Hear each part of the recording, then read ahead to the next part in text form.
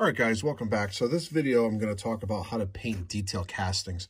And I'm going to use this, one of my recent builds I did, this Huxley and Powell kit. And you can tell there's all different types of detail around the building, including tires and all types of cinder blocks and all types of stuff.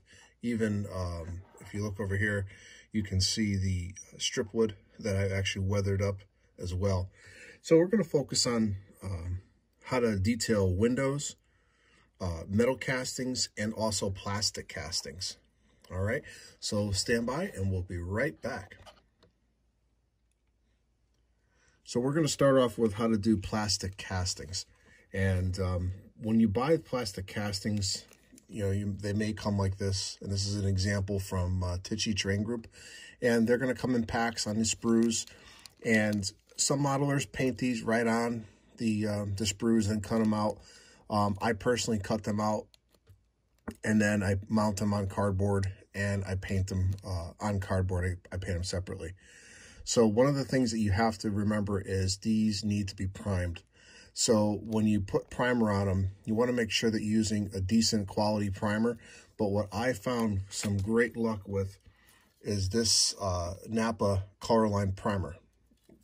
Now, the part number on this is, is DC 540 gray primer. And what's nice about this primer, it's only like $3 a can. And also, when it does come out, it comes out very thin, and you're not going to lose much detail on your casting parts. So it also sets up pretty quick. So we're going to look at these castings here that I just primed.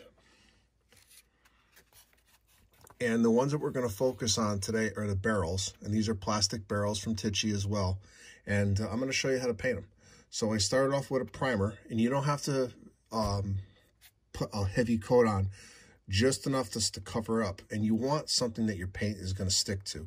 So I highly recommend some sort of primer. I always like to start with gray, but you can start with brown if you want. It all depends. So let's get set up, and I'll show you how to paint these castings. Real easy. All right, so we're going to start off with painting. I'm going to keep one gray, and then I'm going to paint one yellow and one red. So the colors I'm using is this Apple Barrel Tuscan Red. And I'm also going to use this Folk Art Moon Yellow. So again, just going to dip it into the paint. And it's almost like a dry brushing technique. I don't want a lot of paint on the sponge.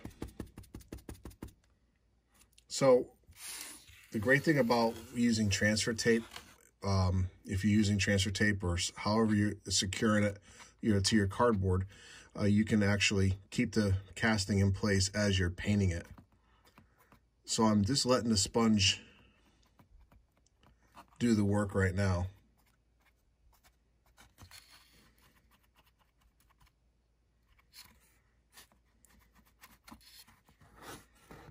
And it's okay that you don't cover everything, because that's not the look I'm looking for. I'm looking for a more rusted look of a barrel.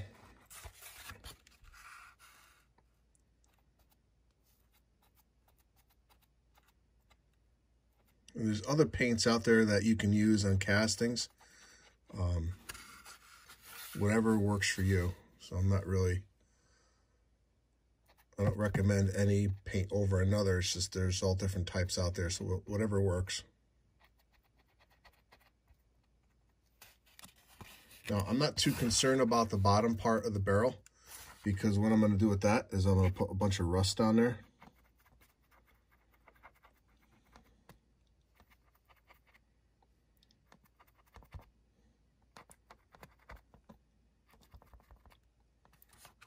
Okay, so that one's done. So now we're going to switch over to the yellow, repeat the steps, and then we'll be right back. All right, so what I'm going to do now is I'm going to go over it with a burnt umber color.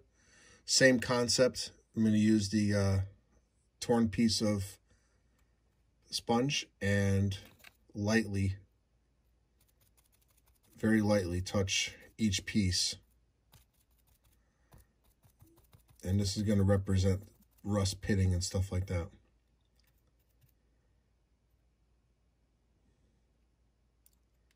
You want to get the edges. And basically wherever it hits, that's where it's going to be. And I'm still going to go over this with powders as well. So what this does, it's going to show another level of weathering. And also, it's going to show some nice rust pitting that's popping through. See if you can see that. All right, so I'll be right back. Okay, another way you can paint the bottom of the barrels, since the sponge didn't reach the bottom of it, is what you can do is take another brush, dip it in your burnt umber paint. Same thing, you want to get most of the paint off, and then do a stippling technique, and just hitting the bottom.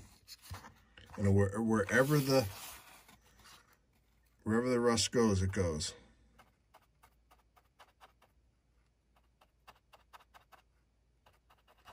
You want to do it like a downward stippling on it. Almost like a 30 degree angle, I guess. I have no idea. But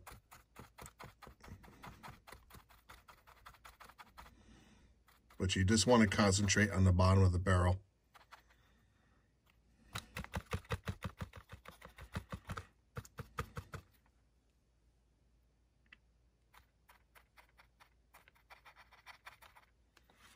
Let's see if we can zoom in on that. So you can tell it's all weathered now, and it's going to look really good. So let's just focus on the yellow one for now as well, just to show you. You don't have to put a lot, just enough to cover it. And we're going to go over it again with powders. And that's it. So I'll be right back. So the next thing we're going to talk about is the windows, plastic windows. And we're going to treat these the same as we would the barrels. So, but I want to make sure that these are weathered in a way that looks like there was layers and layers of different types of paint and colors and things like that. So we're going to use the burnt umber as well on this one. And you want to make sure, again, that you're using a dry brushing method, but stippling at the same time. So you're going to want to, let's see, make sure we're on camera, and just lightly, just let the brush do its job. And you want to lightly, I mean lightly, just go over the piece. And what this is going to do is just going to tone down the primer and add a nice weathered look to the door or a window. You want to make sure that you get on the edges and in all the corners and along the edges of the windows and doors as well.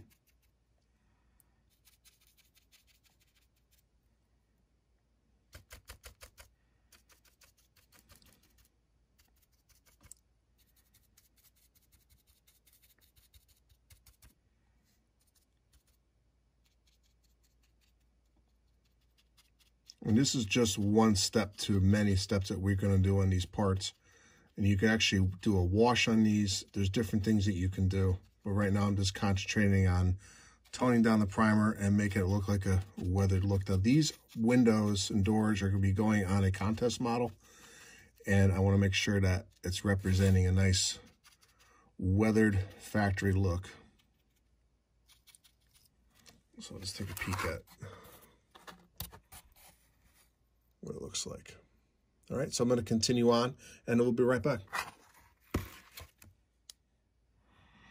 All right, so one of the things that I also do is I go in with a second color, and what I don't do is I don't clean the brush, because I want to have that different type of colors going on the actual detail part. So it does not have to be totally clean when you go to the next color, and it's okay to mix it up.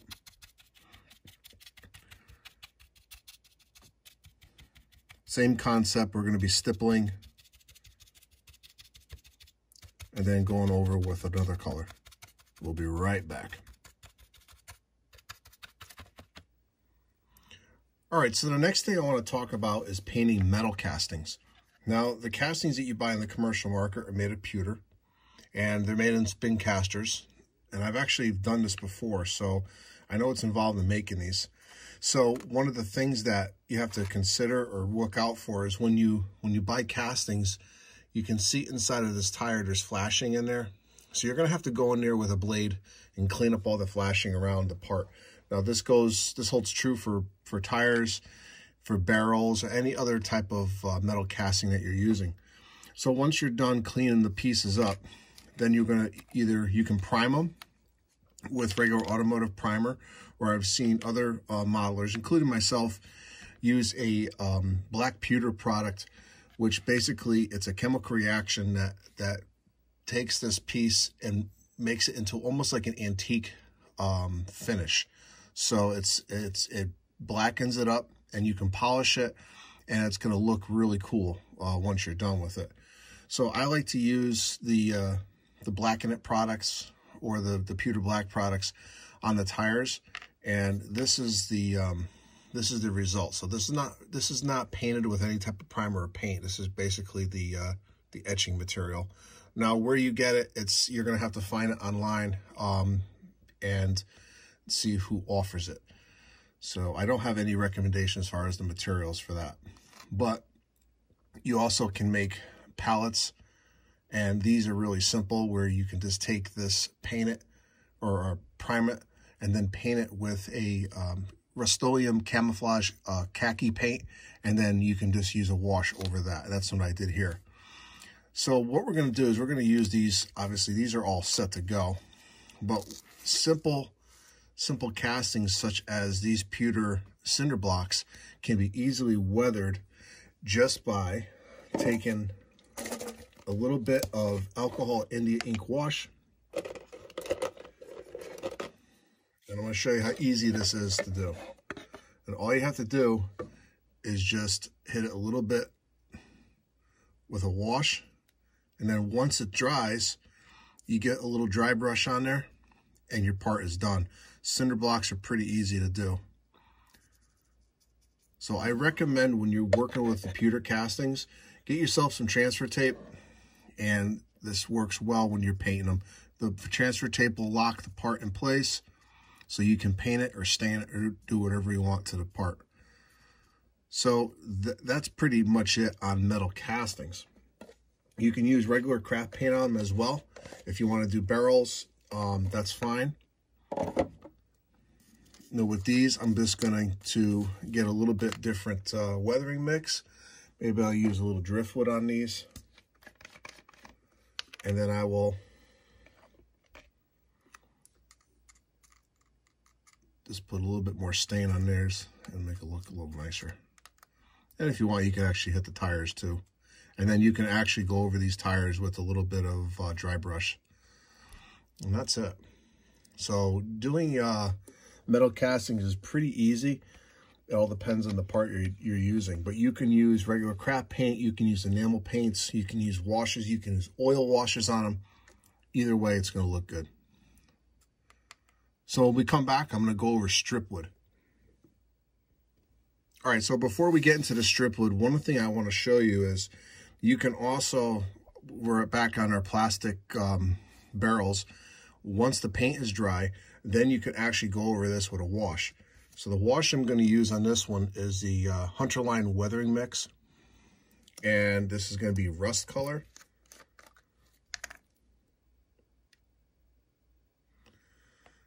So you just want to just lightly hit it and let the stain do the rest of the work for you.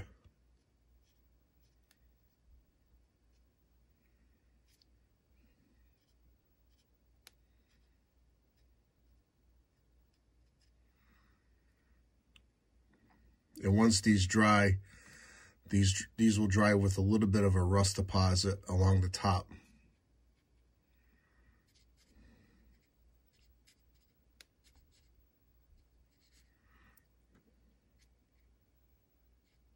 And I'll show you what it's going to look like in just a second.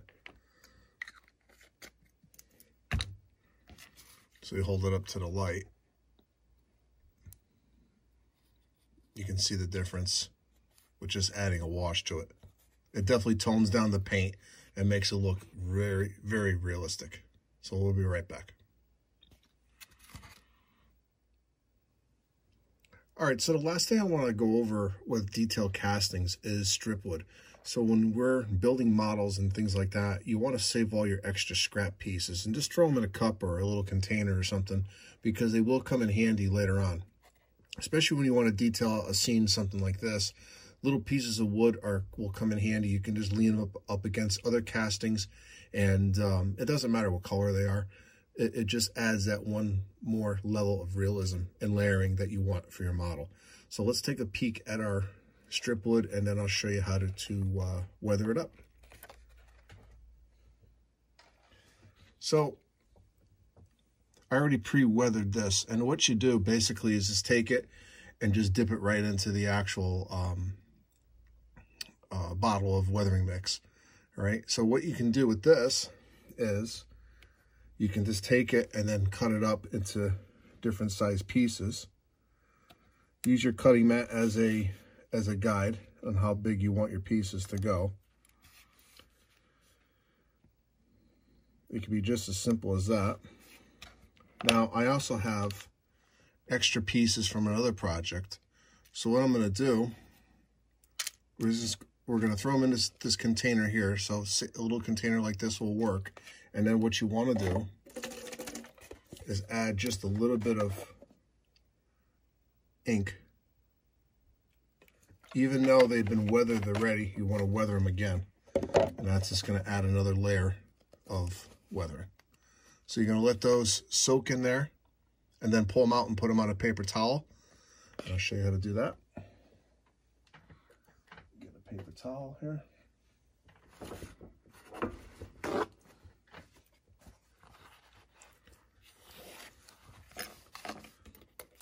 And what you do is you take your tweezers. There we go. Just pull them out.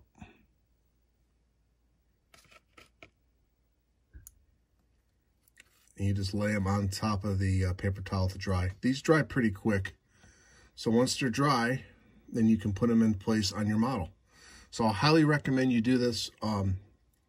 Use all the scrap you can and just have fun with it when you're detailing a model. All right, so we'll be right back, and I'll show you some finishing touches that you can do with detail. All right, so one last thing I want to show you about detail parts is dry brushing. Now, for the dry brushing, you can use white, but for this, I'm going to use the rain gray paint, which is a very light gray. So when you dry brush, again, all you want to do is just get the highlights of the part. So whether it's the tire or even some of the wood here, and these little detail castings. And that's basically all you're doing, is you're just highlighting some of the detail that's on the part. And that's it. And you don't have to do this, it's an option. But it definitely brings your model to life. So I hope you like this this video on detail parts. Definitely try it out for yourself, and I'm sure you are going to like the results. So thanks for watching. Hit the like button if you haven't already. Subscribe, and I will see you at the next video. All right. Have a great day.